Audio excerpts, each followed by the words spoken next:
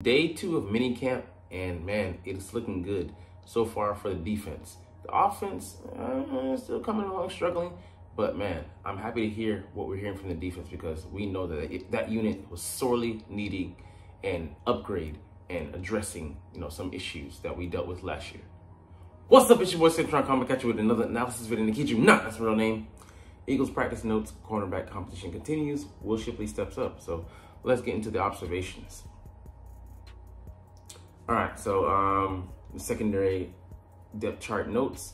Isaiah Rodgers started out as the first team corner, and he rotated in with Quinyon Mitchell and Keely Ringo.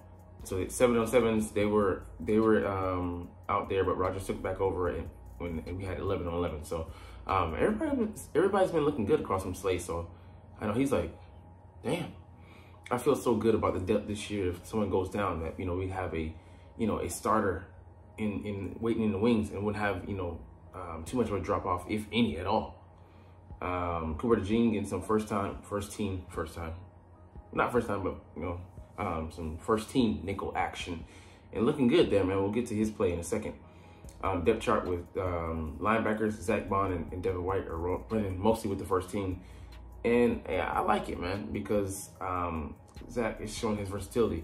I thought it was an edge guy coming in, but I saw he played off-ball linebacker, but he really popped with the Saints playing on the edge. So you thought that he would be brought in exclusively to do that, but so far he's been in front of Kobe Dean, who got second team work, got some reps in there with the first team, but him and Brandon Smith, and I don't know, man. And Kobe just might have to deal with getting the short end of the stick.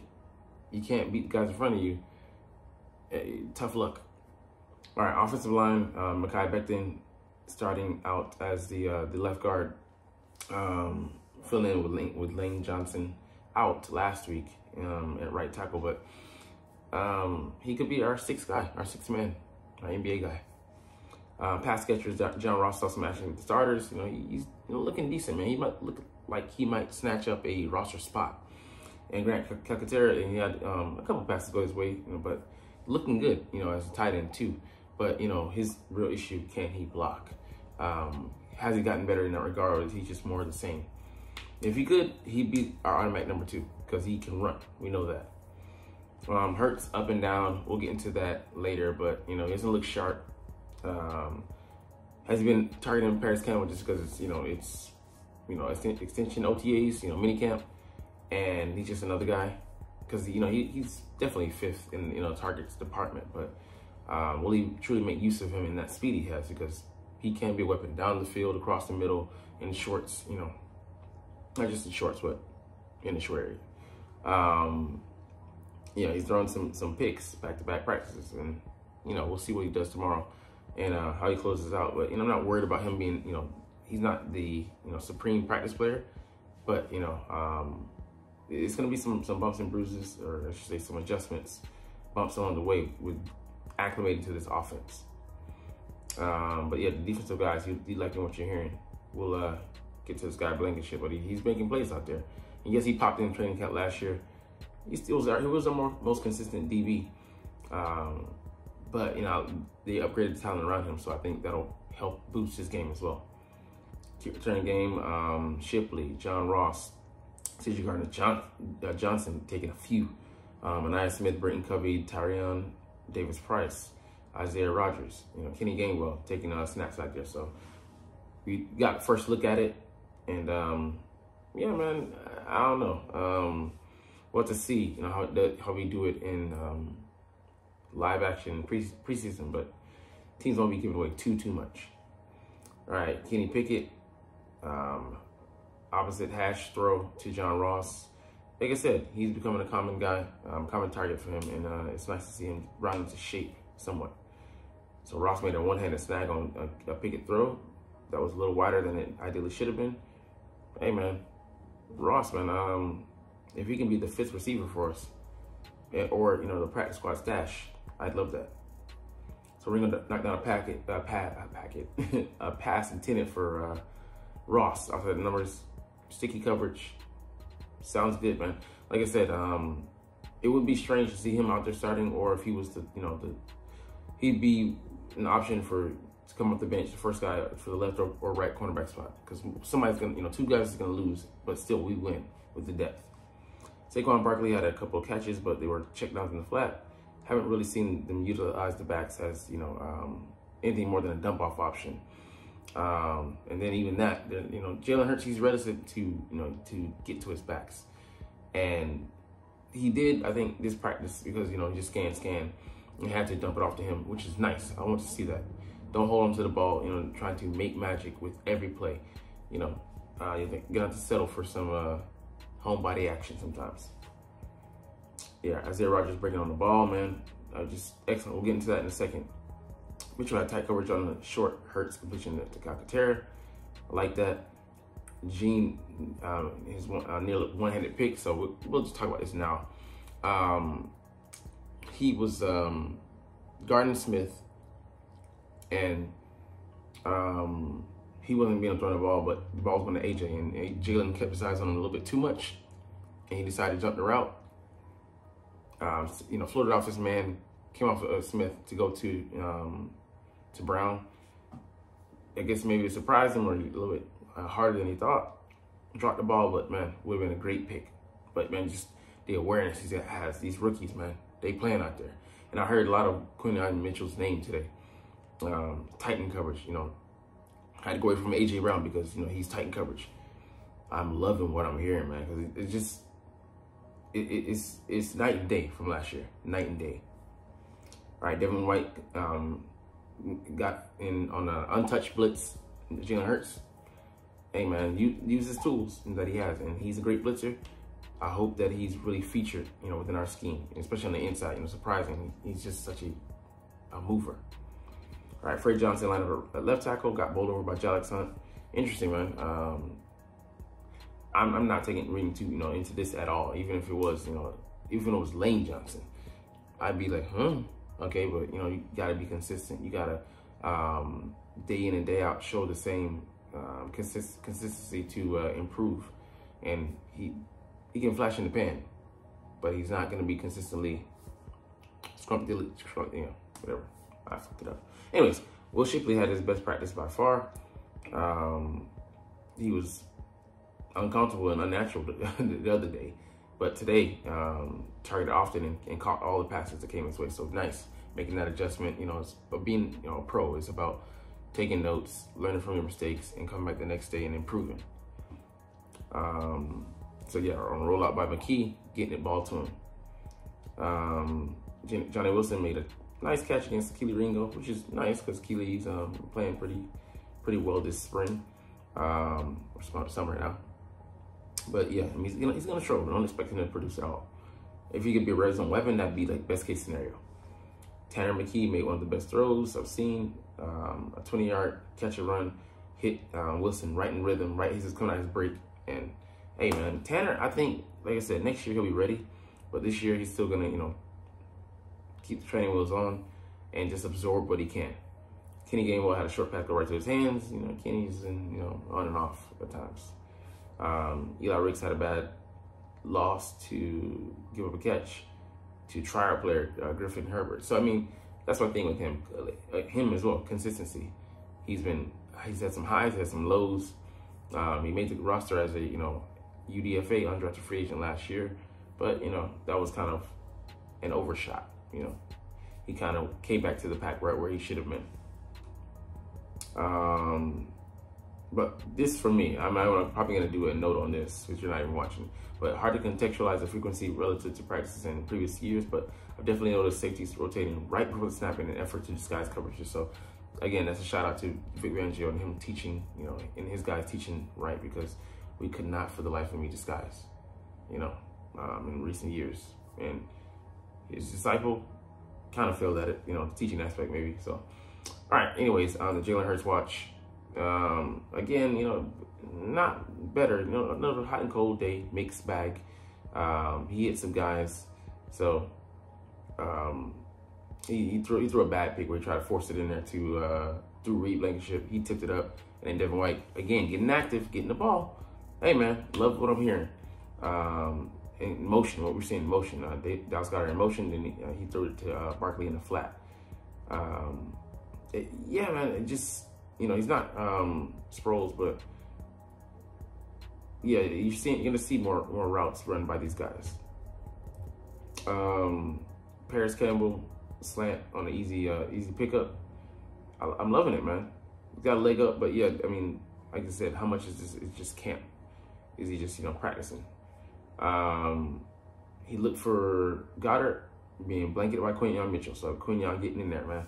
And then Quinyon sticking Brown. Like I said, the kid's in there getting. He's making his plays, man.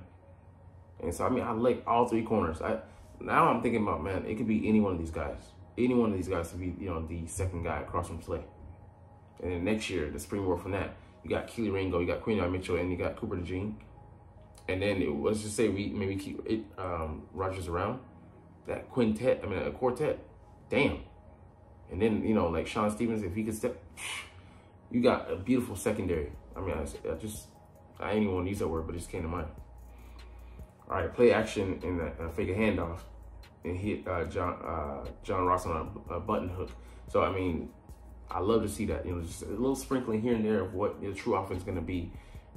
Just you know, dress rehearsals of Kellen Moore's, you know, true looks, but it is what it is. Okay, on a deep slant, play action again. So, hey man, it'd be money if we go to it. Campbell motions, and this time he hits Goddard. So a lot of eye candy. Seeing a lot of these motions, they're not going to the initial guy. And I know what we saw because, you know, saw in Dallas offenses where it was a play action, but it went to the same guy that they play action to, which, you know, it's a running back out the backfield. So I love those, you know, like just making defenses think a little bit too much out there. But yeah, this is the pick, the great read. And then after that, he connects with Goddard, you know, just getting back on track. And stack trips left, Smith motions, and then he hit Smith. So I like that.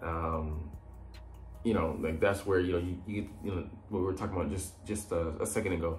You hit the same guy that, you know, you motion to, so it's not just, you know, a dummy motion. You gotta really pay credence to, you know, the guy going across, you know, even if you think he's just a dead target. And you're talking about the sack there. Vic Fangio maximizing the talent, what the guys can do individually is where it's at. Let's see. Free play, Ross and Smith are both in the slot, so interesting. You're just seeing different alignments, different formations, different focuses, and, you know, making the most of that speed. So just putting that speed next to Smith, he might get, you know, some extra space, and it definitely opens things up for AJ, and that's where it went. And Justin and Goddard, you know, first read wasn't open, and he hit the Goddard, you know, for a quick little slant. He's got, you know, he's a mini AJ, you know, a very poor man's AJ, but C+, I'll take it, man, because like I said, Hurts is going to be the greatest practice guy, but he's going to definitely show up in game time and just have too much speed, too much talent, a lot of experience to not shine out there. So some things that, you know, weren't mentioned in the other article, I like to double up with these. Let's get into it. So Keely Ringo ran stride for stride down the sideline with Paris Campbell, earned praise from CJ and then with John Ross. So John Ross ran that 4.22, but Keely ran a 4.36, and definitely stick with, you know, if you can stick with him, he can stick with anybody in the league. That includes, you know, the deadly Xavier Worthy. All right, Isaiah Rodgers made an excellent play on a short throw to A.J. Brown. Okay, that was the other day, but, you know, out route by Joseph Ngata, he cut that. Almost had himself another pick six. So, I mean, just like I said, he's flashing, man. Him, Quinyon, and your boy Isaiah Rodgers. I mean, I'm thinking of, Keely Ringo. Any man maybe can get the job done. He mixed in with the ones, and then there was a pre-snap where he looked, you know, he was in dime. So it's been a second day running that he's been in dime look, and he can cover a bigger player. I like that. Oh yeah, so whoever plays across from Slade, man, they're gonna get some work, but it's beautiful. So, you know, safeties and linebackers getting active in coverage. I like it. It's gonna be better than last year. We talked about that, you know, the pick that, you know, ended up going to Devin White, that Reed Blankenship broke up, and then he broke up another pass. I think, yeah. I don't know if he got a pick, I forget. But Zach Bond stayed in Saquon Barkley's hip pocket. So instead of getting burned on a wheel right down the field, he's sticking with him stride for stride. And just showing you, man, he's not the athlete that White is, but he can still play technically sound. And Devin White can move. Definitely know that. He's the fastest linebacker we had in a while, since, you know, maybe Michael Kendricks. He ran a 4.4 himself. But, man, like, I just think he's going to be, you know, active. Going to be able to stick his nose here and there, because other guys are doing such a great job that he can just be free to make plays. I've said this, you know, ad nauseum, but lovely. All right, and definitely, if I agree with this sentiment, if Zach Bond sticks as a starter, you definitely have to say that Vic Fangio's, you know, controlling his side of the ball, his defense. He has free reign out there. So I would love to see that happen, because let the best man win. I don't care about draft pedigree or, you know, who came in, much ballyhooed and all this stuff. I want to see the best 11 guys out there on defense. And Tanner McKee being the sharpest quarterback, hitting CJ Uzoma on a deep over route in stride. A good timing route to Britton Covey on a slant. Jalen Hurts just being okay. He targeted his usual guys. I mean, sure. I mean, how could you not get the ball to those guys / missed him? Kenny Pickett missing, you know, showing that he's up and down, but, you know, he flashes, but, you know, he's still taking to the coaching, and it's a new system for him. So I'd like to see what he can do with it, but, you know, don't have your expectations up to here with him. Now, Smith having a rough day, you know, having a ball clang off his hands, and then, you know, the muff punts again. But Brady Man getting in some work and looking nice out there. So the roster's shaping up, man. It's shaping up. But anyways, we'll get up out of here, because you're not even watching though, but it's all good, because, hey, I love talking about the Eagles and I love making these videos. So we'll chunk the deuces officially. But as always, it's fly, Eagles, fly, and let's motherfucking go. Like, comment, share, and subscribe if you want. Thanks for watching. Check me out at Cintron, Cintron Anime, Cintron Life, or Cintron Laughs, or other social media.